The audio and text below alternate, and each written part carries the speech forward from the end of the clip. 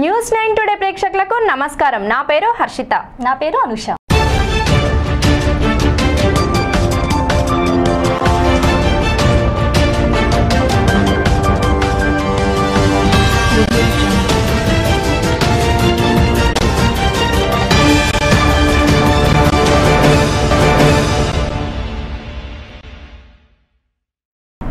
అక్రమ వలసదారుల కుటుంబాల నుంచి పిల్లలను వేరుగా నిర్బంధించడానికి సంబంధించిన ఉత్తర్వులపై అమెరికా అధ్యక్షుడు డొనాల్డ్ ట్రంప్ వెనక్కి తగ్గారు.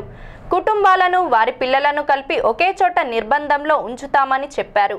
మెక్సికోలో సరిహద్దుల గుండా దేశంలోకి అక్రమంగా ప్రవేశించిన వారి పిల్లలను తల్లిదండ్రుల నుంచి వేరు చేయడంపై నిరసనలు వ్యక్తం కావడంతో గురువారం ఈ మేరకు ఉత్తర్వులు జారీ చేశారు.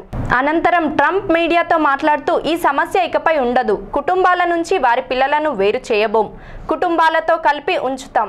ఇదే సమయంలో మా సరిహద్దుల్లో మరింత కట్టుదిట్టం చేస్తాం. అక్రమంగా దేశంలోకి ప్రవేశించే వారిపై విచారణ చేపట్టి కఠిన చర్యలు తీసుకుంటామని ఆయన హెచ్చరించారు.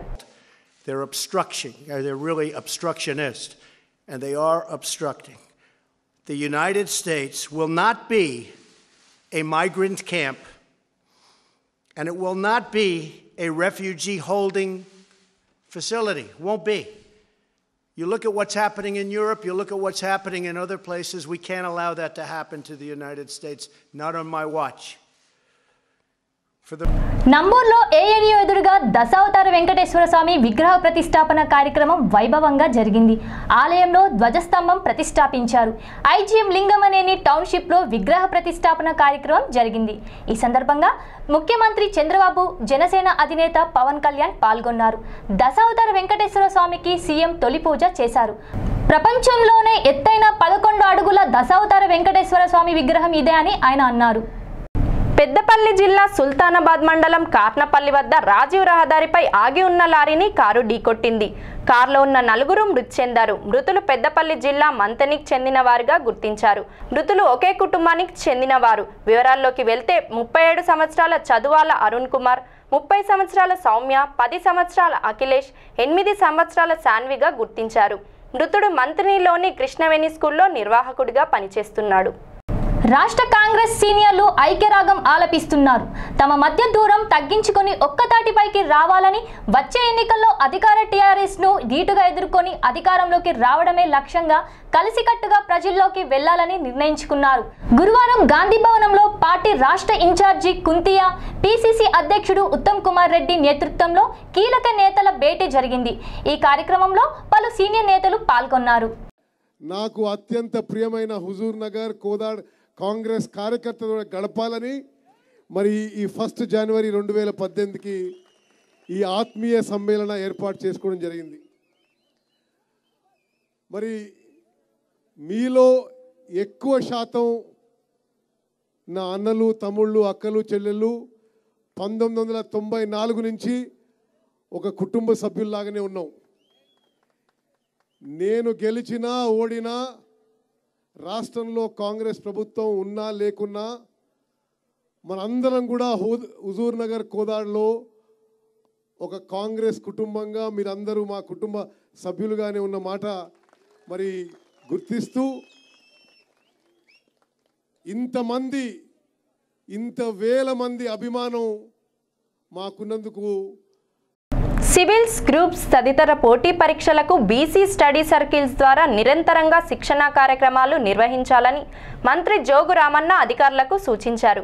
గురువారం సచివాలయంలోని తన ఛాంబర్లో బీసీ సంక్షేమ శాఖ ముఖ్య కార్యదర్శి బుర్ర Venkatesham, commission Anitha Rajender, BC study circle రాష్ట్ర సంచాలకులు గొట్టిపాటి సుజాత, ఇతర అధికారులతో మంత్రి సమీక్ష సమావేశాన్ని నిర్వహించారు. వైఎస్ఆర్ జిల్లాలో ఉక్కు ఫ్యాక్టరీ సాధన దిశగా ఉధృత పోరుకు ప్రతిపక్ష వైఎస్ఆర్ కాంగ్రెస్ పార్టీ సిద్ధమైంది. ఈ మేరకు ఈ నెల 29న అఖిల పక్షాలతో కలిపి రాష్ట్ర బంద్ నిర్వహించినట్లు వైఎస్ఆర్ సిపి ప్రధాన కార్యదర్శి సజ్జాల రామకృష్ణారెడ్డి తెలిపారు. ఉక్కు పరిశ్రమ సాధనకు కార్యాచరణ సిద్ధం చేసేందుకు పొద్దుటూరులో మైత్కూర్ ఎమ్మెల్యే రఘురామిరెడ్డి స్వగృహంలో గురువారం జిల్లా ఎమ్మెల్యేలు, నియోజకవర్గాల సమన్వయ కార్యకర్తలతో సజ్జల సమావేశం అయ్యారు. రాజీనామాలను ఆమోదింపజేసుకున్నారు. ఏకపక్ష నిర్ణయాలతో ట్రేడ్ వార్ ఆందోళన రేపుతున్న అమెరికాకు వరుస ఎదురు దెబ్బలు తగులుతున్నాయి. వరుసగా ఒక్కో దేశం అమెరికా ట్యాక్స్ విధింపులను తిప్పికొట్టే చర్యలకు దిగుతున్నాయి. ఇప్పటికే భారతదేశం అమెరికా ఉత్పత్తులపై దిగుమతి సుంకాన్ని పెంచుతూ నిర్ణయం తీసుకుంది. తాజాగా అమెరికా ప్రభుత్వానికి మరో షాక్ తగిలింది. సుంకాలను పెంచుతామని ట్రంప్ తొలుత ప్రతిపాదించినప్పుడే తాము కూడా ప్రతీకార చర్యలు చేపడతామని హెచ్చరించిన యూరోపియన్ యూనియన్ ఇప్పుడు అన్నంత పని చేసింది.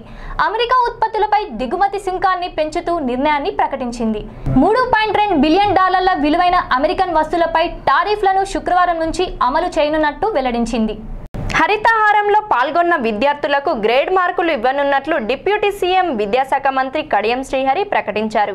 స్వచ్ఛ పాఠశాల హరిత పాఠశాల నినాదంతో ఫస్ట్ క్లాస్ నుంచి యూనివర్సిటీ వరకు ఉన్న విద్యా సంస్థల్లో హరితహారం నిర్వహించాలని విద్యా, అటవీ, పంచాయతీరాజ్ శాఖలు సమన్వయంతో పనిచేయాలని ఆయన సూచించారు.